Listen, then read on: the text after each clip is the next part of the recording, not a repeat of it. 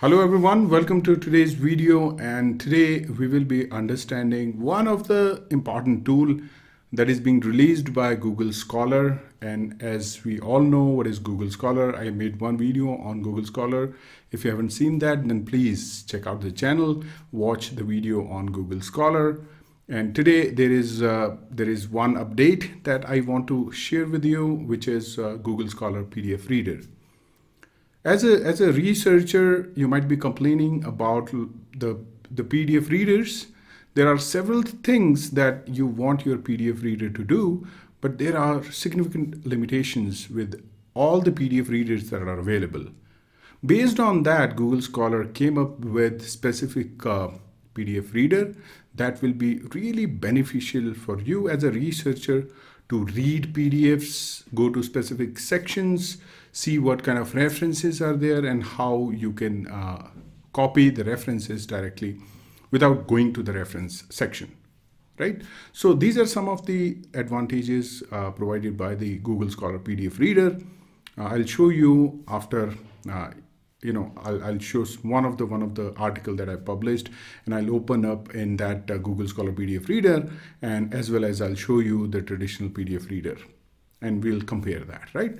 So, all right, without any delay, let's move on to the tutorial part. And once you go to the Google Scholar, and you can see over here, I'm in the Google Scholar web page, where there is this line that is saying supercharge your PDF reading, follow references, skim outlines, outline, jump to figures. So these are the things that you can do with Google Scholar PDF Reader, which is, I think, was really important, and it will benefit researchers, especially which are PhD scholars reading a lot of papers, academic professors who are writing a lot of papers. They want to cite references. All those things can be done quite easily now. So what we can do, we first, let's go to this blog article and see what we have in there. In this blog, you can see a lot of details are there, but I'll just quickly explain you what the reader will do. As you can see over here on the left side, you can see the outline of the paper. So you can open the PDF. It will immediately provide you all the headings that are there in your paper, also subheadings. And if you want to go to a specific subheading, you can directly go from here. And next is what you can do. You can also look at the references. So for example, right over here, I'm on the reference number 3. And if I click on reference number 3, immediately I'll open up the reference. And at the same time, I'll have other things also. I can save it to my library. I can also cite it. So save it to the Google Scholar library. I can also cite it, and also I can see how many citations are there. That will give me the impact of that paper.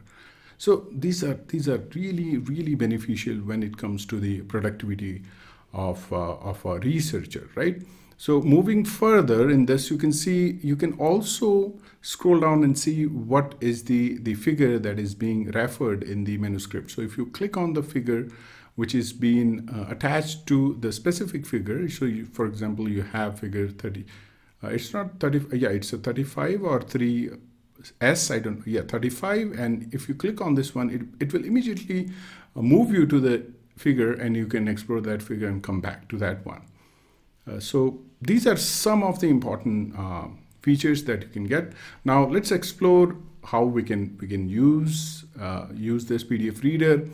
The details are there. If you haven't used the PDF reader, Google Scholar PDF Reader, what you can do is install the extension. Pretty easy. I've already installed it. I'm not going to make tutorial on that one. I'll just quickly go to my profile.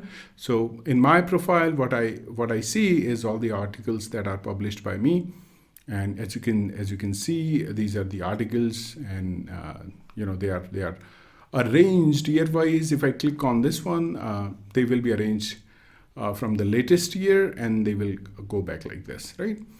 Cited by means if you want to arrange them according to the citation. So I'll go and open up one of the latest research articles that we published in ACS Omega Journal. There are a lot of other articles also, but why I'm picking this one, because I can open this one in one of the PDF reader that is provided by the general, right? So here you can see this is the article, which is Advances in Nanotechnology for Biofilm Inhibition. It was published in 2023.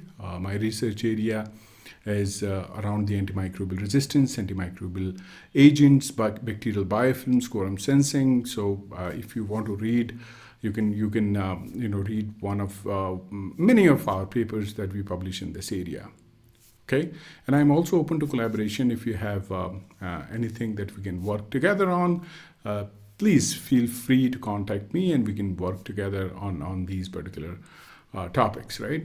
Bacteriophages is one of the other area that I'm exploring, and you can see latest paper. I'll just quickly go back to the latest paper that we have published in 2024. So you can see bacteriophages in Nature. That is a review article that is being published, and it summarizes most of the research tools that you need in the area of bacteriophages. Okay, so if you want to see what are the applications and also the advances in bacteriophage research, then you basically can read this article. It's written, it's a lengthy one, but it will summarize most of the important ones. All right, so let's go back to that one and again go back to the website, journal website. So this is ACS Omega paper, and you can see article views. Significant citations are not there, but hopefully, if you're working in this area, please do cite the paper if it is relevant. Now, if you click on PDF reader, that is the PDF reader by ACS publication. So in this one, and then I'll compare that with the Google Scholar PDF reader. You can see over here, I don't have anything that will outline this article. What I do have is abstract on that side. I can also have graphical abstract. So these are some of the additional advantages. I can also cite it. So that is one of the important feature that ACS Omega PDF reader is providing me. I can also download from here, and then this is my article, right? Now, what I'm going to do, I'm going to download this one, and since I've added the extension, I can directly open it on just by clicking here. It will be open in the Google Scholar PDF reader, and I think since this is an important update, hopefully Google Scholar will add some of the advantages, additional features in that one, and it will be advantageous to all the researchers. So you can see over here, outline is there. I can directly go to introduction or some of the other sections of my review article. Fantastic, right? So that is one feature of the Google Scholar PDF reader. Second one is I can go to a specific reference. That is what we have discussed, right? For example, right over here, and I click on this one, immediately Google Scholar, since it is linked with Google Scholar, it will immediately take out the specific reference. I don't have to go to the reference section, and I can see the abstract, few lines of the abstracts, maybe 4 or 5 lines, and then I can see the title. I can also save this. If I click on this one, it will be saved to my library. That is fantastic. I can go back to Google Scholar library and I can check that review article out. Now next is cited by 3. That is what we have already discussed. Related articles, I can also see related articles. I think that was not there in the Google Scholar blog. Anyways, two alternate versions I can also see of that particular article, and I can also, if you want to cite it, you can basically export the citation either in BibTeX or EndNote or Reference Manager or ReferenceWorks. So all these features are available, and they are really convenient, especially you're writing a review paper or a research paper. Okay. But next, another feature was that if we want to go to a specific figure, right? So if I go to a specific figure, for example, figure 1, I just encountered this one. It is linked, so I'll click on this one, and immediately this reader will take me to the figure 1. I can explore the figure 1. I cannot go back to the original position directly. I have to scroll up and then I have to go back. But it is very, very easy because you're already there. I can click on the figure and immediately go back to all the figures that I want to explore. For example, this one, figure 3, I can immediately explore these things. And then if I want to go to the reference section, I can directly do that, right? So Similar features were there. In this case, you can see ACS Omega PDF reader, where you can click on the reference, but it will directly take you to the reference section, and it is very difficult because you have to go up and down, and it breaks the flow. And it is as you are into the paper, you are reading a particular section of the manuscript, you don't want to go to the reference section immediately and then come back to the main section. It will break the flow. It will not be pleasant to read the particular section of the manuscript. So I think this is one of the advantage that Google Scholar PDF Reader provides you, which is more convenient than the other PDF readers.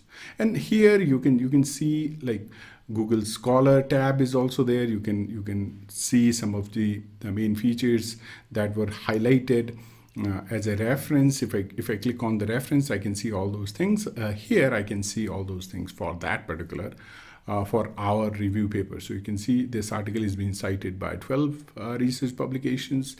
And then related articles, I can also explore 5 versions, so related articles, right? So that will be very nice to look at what are the papers that are getting published in the same area. So you can see over here the nanotechnology in combating biofilm. So very similar to this one. I have plenty of papers that I can explore which are in the same area that I'm publishing. Okay, so I think then you can download it from here. You can print it out. You can also increase and decrease the zoom. You can also go back directly to pages. I don't know. Let's see, 16. If I click on, okay, if I enter a specific page number, for example, if I click on say 5, I can directly go to the page number 5. So I think that is you can also do, and you can also rotate it, because many times you'll find papers that will have table in the landscape format. So you have to rotate the document. So in this case, it's also available.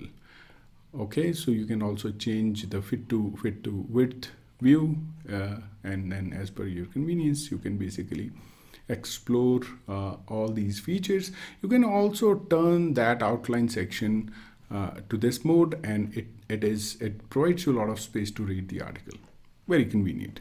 So I think I'm using this, and hopefully after watching this video, you will also use the Google Scholar PDF Reader.